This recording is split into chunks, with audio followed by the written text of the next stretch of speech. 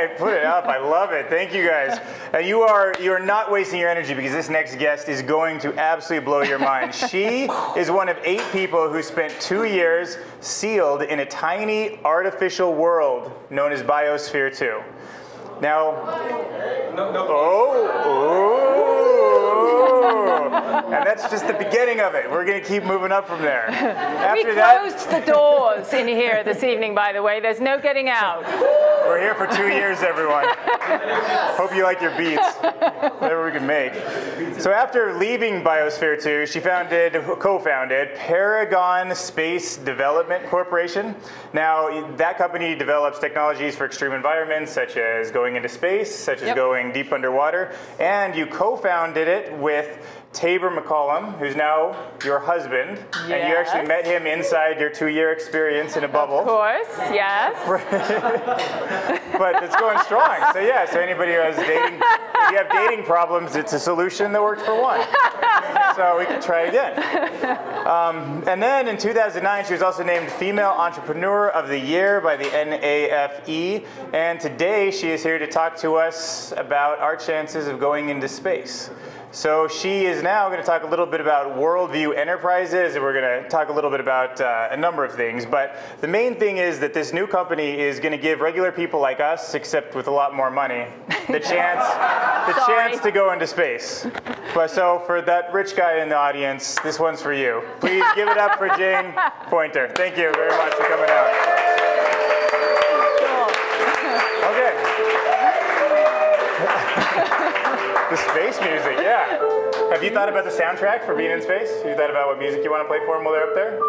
Oh, wow, that's a really awesome question. So I was talking with Mark Kelly, who's also involved in this, astronaut Mark Kelly, and he was talking about the power of music, and one of the most powerful experience he had on the Biosphere, up in the station emotionally, was when they were pulling away from the International Space Station, and the shuttle kind of does this whole beautiful arcing away from it, and they turned on the Space Odyssey music. Oh, and it was just the most incredible thing. So, yeah. Yeah. Well, I mean, you know, like what you think will change in people's brains when they see the blue marble from Well, so what I could talk about was what my experience was when I was inside Biosphere 2. So I can talk about that personally, which is from a completely different vantage point, but I think that it kind of gets at this same experience. So, you know, you're stuck inside this biosphere for 2 years, and you are completely reliant on your biosphere for your life support system, and it's incredibly literal, your connection to your biosphere. So as I'm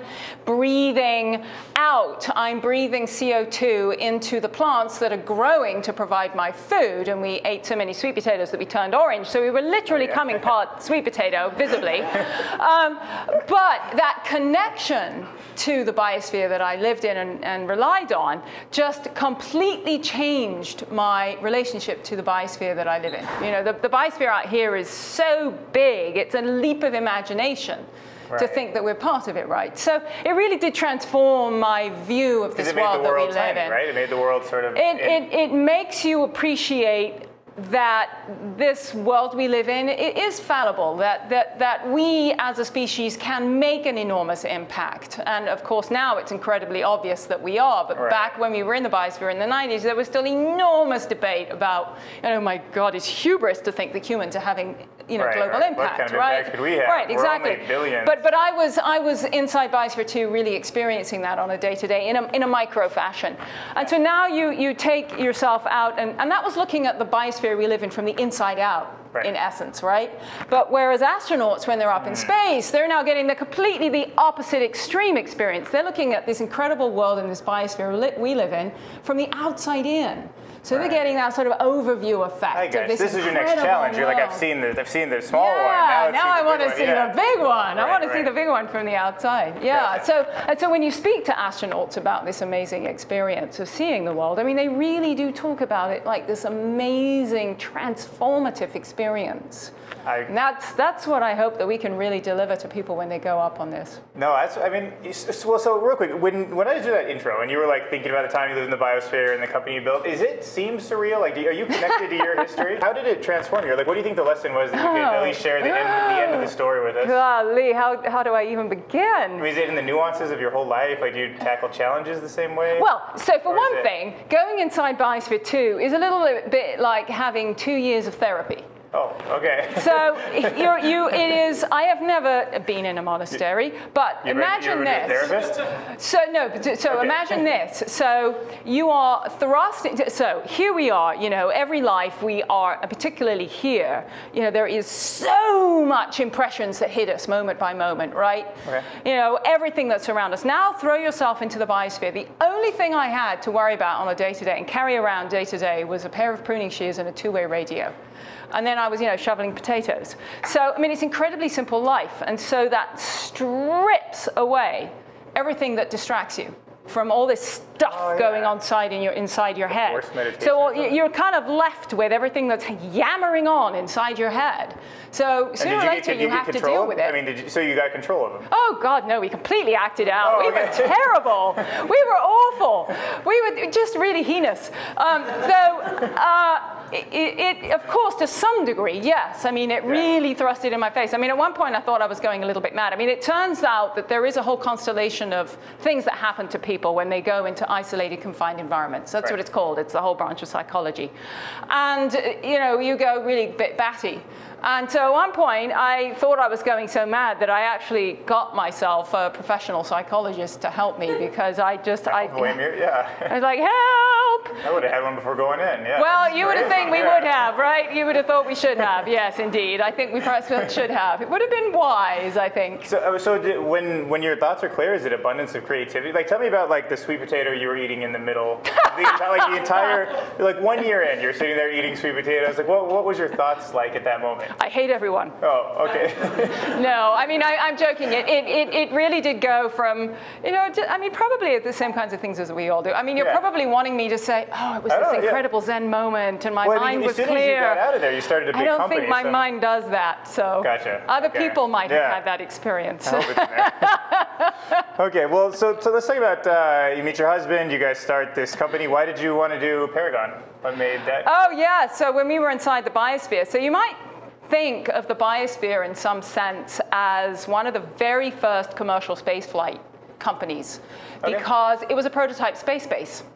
Oh, okay. Yeah. Oh, so it was a NASA budget? It was not. It was completely privately funded, but it was intended to be a prototype space base. So it would be as if we were on Mars and we had this amazing biosphere on Mars. That was the fantasy I was living out inside the Biosphere in a way, right? I would sit on the beach. It could still happen, right? Yeah, right, of course. Yeah. And I would sit on the beach and there was this incredible space frame. I mean, it was like, an amazing sci-fi movie. It was like, Silent Running. I would sit there and I'd look out through this amazing glass and steel structure. Yeah. And, there were the mountains outside and you couldn't see anything else. And at night, it was for all the world. We were on Mars. Yeah, it was an amazing thing. So we were in the Biosphere. That is weird to think about. Yeah, and so we were in the Biosphere and we're like, okay, so what are we going to do after this? And we're like, well, we're pretending to be on Mars, so why don't we actually try and actually go to Mars? So we started this company, not with the idea necessarily, we weren't quite so audacious to think that I think at the time, I assumed that it was, even though I was a great proponent, and always have been my entire adult life, a great proponent of commercial space, I assumed that going to space would have to be a government. Going to Mars would have to be a government program. Oh, and so when did that switch? So, well, we've got several programs that are talking about going to Mars, right? And there's Mars 1 that is a one-way mission. You can all sign up to go to Mars if you want right now on a one-way mission. And so that's really cool. So that's completely privately funded. I mean, they've got enormous challenges to go from here to there, but by no means a slam dunk. But nonetheless, it is a private group thinking about going to space. And then there's Inspiration Mars, which is another nonprofit. It's a nonprofit endeavor that is attempting to go to Mars. So Paragon was about trying to do a lot of the life support systems and all of that that would get us you guys were to Mars. Qualified yes, exactly. That's exactly right. Yeah. Okay, so let's talk about worldview enterprises. So if you could talk through a couple of these slides, it'd be great. So basically, this is what you want our rich friends to get into, right? Yeah. So this is the view, right? So you go up. It takes you about an hour and a half to get up to this altitude. And you're, for all intents and purposes, in space. You're above 99% of the atmosphere, so the sky is completely black. You're going to just have this most mind-boggling view of the heavens.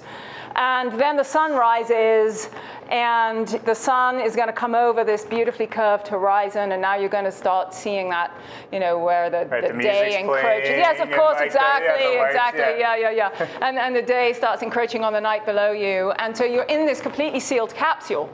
And maybe you're sitting there drinking your martini or a cup of coffee or whatever it is that's your favorite beverage of choice, looking out at this incredible spectacle. And above you is this enormous balloon. And so here's a balloon, and it's about the size of a football field. Okay. So it's ginormous. This is 15 million cubic feet that is taking you up there. Wow. And so you are up there for a couple of hours.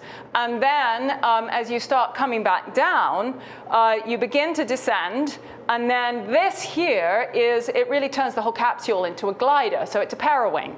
So it's a parachute that you can steer. And it's out all the time. And so as you start coming back down, you let go of the balloon, and now you've turned into a glider. And you can steer it, and you just steer this thing all the way back down to your landing site. And then, so do these separate? And eventually, yes, they separate. And then this has to come back. Yes, this comes back down under its own guidance system, and we go and retrieve it. Gotcha. Yeah. Wow, that's going to be. And so where did these launch from? How many people do you think fit? Yeah, so inside of it is going to be 6 passengers, 2 crew. Of course, a pilot, because you actually steer the thing. Oh, yeah. I don't want to go without a pilot. No, you're going to need a pilot.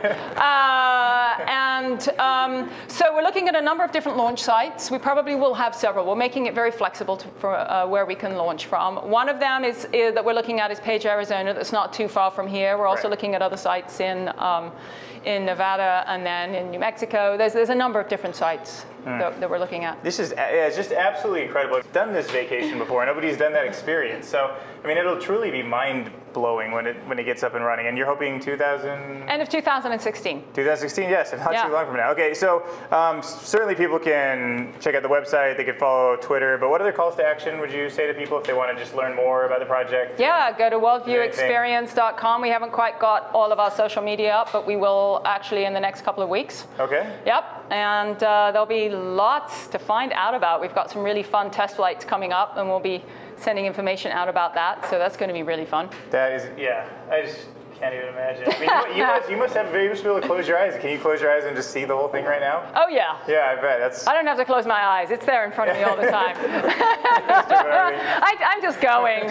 We're just going to make this happen through a force of will. That's awesome. Okay. Well, thank you very much for coming out. We get a big round of applause for us. Thank you very much.